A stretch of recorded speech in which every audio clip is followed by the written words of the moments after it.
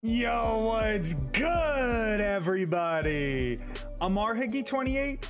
Welcome to the YouTube channel. It's Sunday, so we got our roster update Sunday.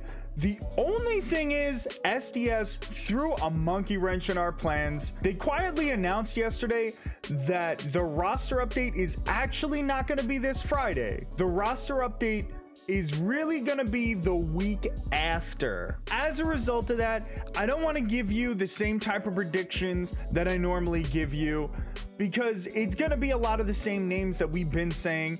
Instead, what I plan on doing in this video is to briefly touch on every significant gold player that people have been asking me about, and I'm gonna explain why I think they might go diamond or why they won't go diamond. We're gonna shoot through them real quick and give you the information on all the players that you guys have been asking me about as possible diamonds. If you like this sort of content, please give the video a thumbs up and subscribe to the channel, because we do this every single Sunday.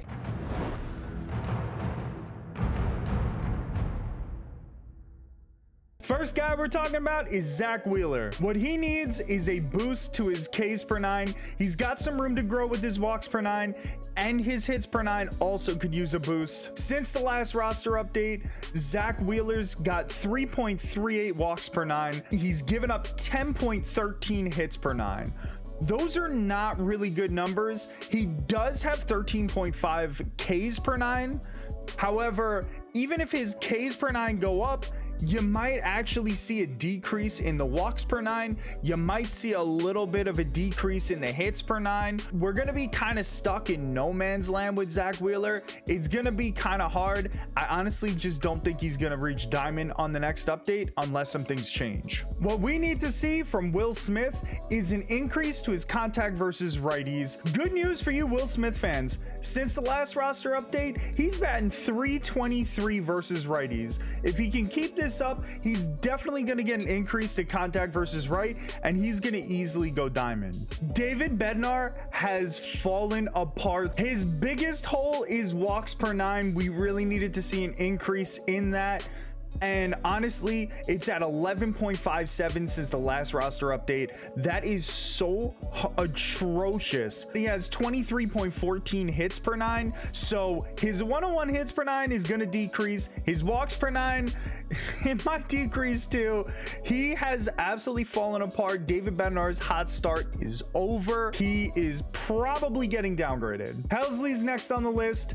We needed to see an increase in walks per 9, similar to David Bednar. He has 7.39 walks per 9 since the last roster update.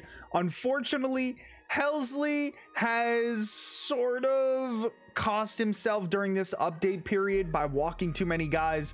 He does have 19.64 Ks per 9, so we might see an increase in Ks per 9, which is another thing we really want to see with Helsley. If he doesn't get those walks under control, I really don't see him going diamond, unfortunately. Max Fried was one of my favorites to get the bump up to diamond in our last video. We need to see an increase to Ks per 9, and also we can see an increase to hits per 9. He's still kept his walks low during this update period, 0.66 walks per 9. That 90 walks per 9 rating is gonna stay that high. Did he increase his strikeouts? Well, 8.56 strikeouts per 9 since the last update. Not terrible, not amazing. It's certainly better than a 57 Ks per 9 rating. And his hits per 9 only at 7.24. It's possible that we even see a bump in the hits per 9. I honestly believe that Max Fried is gonna get the bumps to his Ks per 9, and he's gonna get the boost to diamond as long as he keeps this pace. Wilson Contreras needs increases to contact versus right and power versus right. Since the last update, 1 home run. So the power is not probably going to increase too much. However, he is batting .296 versus righties. I'm not all on board the Wilson Contreras diamond train at this point. I need to see him continue putting up these numbers, because his season-long numbers versus righties are just not great. I hate to tell all you Sandy truthers out there, the dream is starting to kind of die on Sandy. My biggest problem with him is that he's not striking out enough batters. He's got a 60 Ks per nine. We need to see an increase to Ks per nine and walks per nine. Now, he's been doing great in the walks per nine category, 1.13. That's a really low number, so we could see that get a boost. However, since the last roster update, 3.94 Ks per nine. That is atrocious. If Sandy wants to get the bump up to Diamond, he's got to continue to not walk any batters, and he's got to strike out a few more people. Adolis Garcia is kind of in a weird spot. Normally, we'd be talking about that contact versus left, but since the last update, he's batting 0 versus lefties. He's 0 for 7. That contact versus left is gonna stay put. What I do like about Adolis Garcia is that he's batting 346 with 2 home runs and 4 doubles versus righties since the last update. That's 26 plate appearances and a 346 average. I can very easily see his stats versus lefties staying the same unless they want to decrease his power a little bit versus left, but the numbers versus righties could get a nice boost. We could see a solid boost to contact versus right and an okay boost to power versus right, and Adolis Garcia should be a diamond at that point because he only needs a +1 increase. I'm on the fence about Nestor Cortes. He had a great start today. He pitched 6 innings, had 6 strikeouts, only gave up 3 hits. In his previous start, he had 5 innings pitched, 5 hits, and 7 strikeouts. He's striking out batters for sure. He's limiting his walks. If he can continue doing this, then it's very possible that on the next update, Nestor Cortes goes diamond. Austin Hayes has been on my roster update videos the past couple times. He has increased his stats versus lefties, batting 556 in 9 at-bats since the last update. He's even got a home run and a triple. So we might actually see a bump to his contact and his power versus left. Now that Austin Hayes is actually hitting left-handed pitching, his batting versus righties has taken a huge hit. He's only batting 179 in 28 at-bats and only 1 home run. So we might see an increase in Austin Hayes' stats versus lefties, but we're going to see a decrease in his stats versus righties. I don't know what's going to happen with him. He could either stay at 83. He might even get the bump down to like 82. I got to give up on my boy Austin Hayes. Kevin Gausman's only had 1 start since the last roster update. He had a pretty good one. He kept his hits per nine low. He had 12.86 Ks per nine. We got to see much more out of Kevin Gausman, but he's a guy to keep an eye on. George Springer is kind of an interesting one. He's only had 5 at-bats versus lefties. He's got no hits. I don't think they're going to really adjust his numbers versus lefties at this point with those stats. He is batting 294 versus righties. He's got himself a pair of home runs. His power won't increase based on those 2 home runs. His contact might get a little bit of a bump with the 294 average. He's got to really step it up. Otherwise, I don't really see him getting too much of an adjustment. Clay Holmes is kind of a simple case. We need to see an increase in his strikeouts per 9. Since the last update, 9 strikeouts per 9 in 4 innings of work. On the year, he's got about 9.33 Ks per 9. If we can continue to see that uptick in strikeouts from Clay Holmes, he should very easily go diamond. For some reason, people love asking me about Ty France, but until his power numbers increase, he is not going anywhere. 3 home runs in the entire month of June. Give it up, people. Ty France is not going diamond. I'm gonna speak real briefly on Brandon Woodruff. Just came off of injury, so we're not really gonna see any numbers increase yet, but he just had his first start back and it was an incredible one. So Brandon Woodruff is a guy that I've definitely got my eye on because he's already been a diamond in the past. He's got that history. It might be kind of easy for him to get the bump up to diamond. Andres Jimenez, we need to see an increase in his numbers versus lefties. Well, unfortunately, during this this roster update period, he's only gone 2 for 12 versus lefties. That's a 167 average. We might actually see a slight decrease to his contact versus left. He's had no home runs. He's only had 1 extra base hit, but his numbers versus righties has gotten really good. 409 average since the last update, 2 home runs. It's possible that we see a little bit of an increase to his numbers versus righties and a little bit of a decrease to his numbers versus lefties. I don't really see Jimenez getting too much of a bump. It's possible he goes up to 84, but I don't think it's time for him to go diamond. Taylor Ward is an 83. Where we need to see him grow is power versus lefties. The good news is he's hitting really well against lefties. He's got a 429 batting average since the last update. 2 doubles, no home runs, no triples. We're not really seeing the power from Taylor Ward versus lefties that we really truly need. And it's only been 8 at bats, so it might take a little while if you're hanging on to Taylor Ward before he gets those power numbers out there. Dylan Cease, I really thought had a chance to maybe not get the bump up to diamond, but get some sort of increase. What we needed to see is his walks per 9 improve. Yesterday, Cease gave up 3 walks in 5 innings. That really doesn't help his cause. To be honest with you, unless he gets those walks under control, Dylan Cease is probably going to stay at an 82. Nico Hoerner is a fun one to talk about. Nico has the high defensive stats that are keeping him in the mid to high gold range. What we really needed to see, an increase to his power numbers. Funny enough, since the last roster update, Nico Hoerner actually has a home run versus righties, and he's batting 500 versus them. His numbers against lefties are pretty good too. He's 2 for 3. He doesn't have any home runs. He didn't show any power there, but he is doing well against lefties. If he can keep up this hot hitting, it is a possibility that Nico gets the bump up to diamond.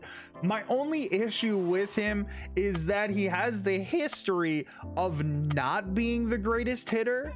You know, being a decent contact hitter, not much power. If he can continue this hot streak for the next couple weeks until the update, we're gonna have to reevaluate it. Nico Hoerner has an actual shot at being a diamond.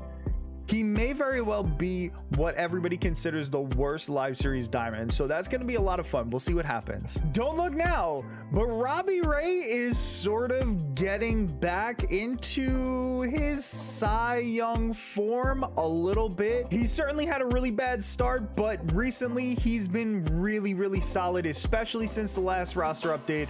Only 3.46 hits per 9. He's got 9.69 Ks per 9, 3.46 walks per 9. We could use a little work on that. All in all, Robbie Ray is starting to look up. Probably not going to go diamond on the next update, but we could see a nice little increase, and you know, that's profit right there. Josh Bell is a guy that a lot of people thought was going to go diamond in the beginning of the year. Started off the season red hot. He's kind of back to form. We would like to see a little bit of an increase in power numbers. He has no home runs since the last roster update. He's batting 667 versus righties. It's possible if he continues this pace, we get a slight bump in contact versus righties. And he's also batting 400 versus lefties. That 74 contact versus left could easily get a bump up. He probably won't go diamond, but similar to Robbie Ray, he might jump up a couple levels. Christian Javier has been absolutely on fire, maybe the hottest pitcher in the major leagues right now. He has 0.64 hits per 9 over his past 2 starts, 0.64 walks per 9 over his past 2 starts, and 17.36 Ks per 9. If Christian Javier continues to be red hot, because they extended the time of when they're going to do the roster update, I actually see the possibility of him going diamond. I thought he would get some sort of a bump. He'd probably get up to like maybe an 83, 84, but now if he continues to be this hot, now he probably won't continue to be this good, but if he continues to be just really good, he could be a diamond during the next update. Juan Soto, I honestly don't really know what to say about him. We need to see an increase in his numbers versus lefties. He probably should not have gotten bumped all the way down to 82. Yes, he's struggled a little bit this season. It's only a matter of time before Juan Soto does get bumped back up to Diamond. We all know what he's capable of. He's got a 353 average versus righties since the last update. No home runs. I'm afraid that SDS is going to give him another decrease to his power and maybe increase his contact, because his contact numbers versus righties are up a little bit. His numbers versus lefties haven't improved too much. 250 since the last update. That's not bad. It's certainly better than 46 contact versus left. Is it enough to really get him to Diamond? No, not yet. Probably not on this update, especially since he got the bump down in the last one. But Juan Soto, I have a hard time believing that he's not going to be a Diamond again at some point in the year. Brandon Drury has been hitting pretty well. What we really need to see is an increase to his numbers versus righties. He's got 1 home run. He's batting 263 versus righties since the last update. I'm not quite sure that those are good enough numbers for him to get a boost. Drury has been doing pretty well, so if he can keep hitting versus righties, we might see a little bit of an increase to his contact. Yohan Duran has been one of the best relievers in baseball all year long. He can honestly kind of grow everywhere. Since the last update, he's given up 0 walks in 4 1/3 inning, only 4.15 hits per 9 and 10.38 Ks per 9. Duran is sneakily heading towards Diamond this year. He's definitely going to get an increase in his walks per 9, and I can see a bump in hits per 9 and Ks per 9. I'm not so sure he's going to get to Diamond on the next update, but he might get himself to 84, and then he's going to be a prime candidate to be one of the next up-and-coming Diamonds. Jose Abreu needs his stats versus righties increased. 452 average since the last update. He's got no home runs, but he does have 4 doubles. I don't really see them giving too much of a boost to the power, but we could see a nice boost to his contact versus righties. Perhaps that could get him to like maybe an 81, 82. That would be really nice. Tony Gonsolin has been lights out recently. We'd like to see an increase to his Ks per 9 and walks per 9. Well, since the last update, 1.35 walks per 9. That's really, really good. 8.78 Ks per 9.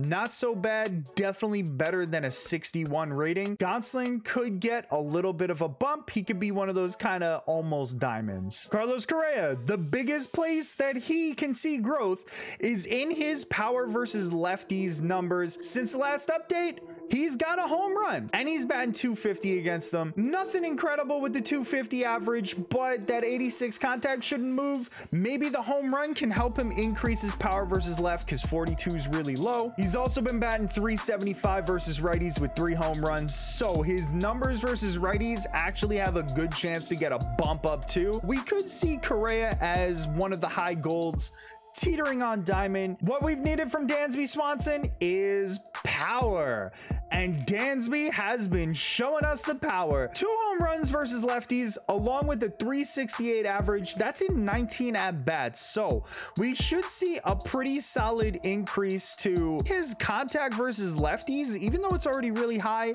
plus a little bit of a boost to the power. And he's got 3 home runs versus righties and a 300 average. So Dansby Swanson's kind of in line for an increase everywhere. Will it be enough to Diamond? I guess only time will tell. Dansby Swanson should be getting at least a bump up to mid to high gold. Travis d'Arnaud has been one of the hottest hitters in baseball in the month of June. We need to see better numbers versus righties. Well, 353 average, 1 home run, 3 doubles since the last roster update. I can see them giving him a nice solid bump to his contact versus right, a potential increase to the power versus right, though that I'm on the fence about. And his numbers versus lefties have been solid. 333 average, again, no home runs. The 333 average in 12 at bats means that his lefty numbers should probably stay the same, and we'll get a little bit of an increase to the righty numbers. So d'Arnaud should get a little bit of a bump up in the next couple weeks. And last but certainly not least, Alejandro Kirk, probably the best catcher in the American League right now. What we've needed from him is an increase to power. Well, 3 home runs versus righties since the last update. Also a 458 average versus righties. We could easily see both stats versus righties increase. I'm not so sure it's going to be enough to get him to diamond, but he will get some sort of an increase. Keep your eye on Kirk. Maybe, just maybe, he could be a guy that goes diamond after the All-Star break. Thank you guys so much for watching. Let me know in the comment section any questions or thoughts that you have about the video.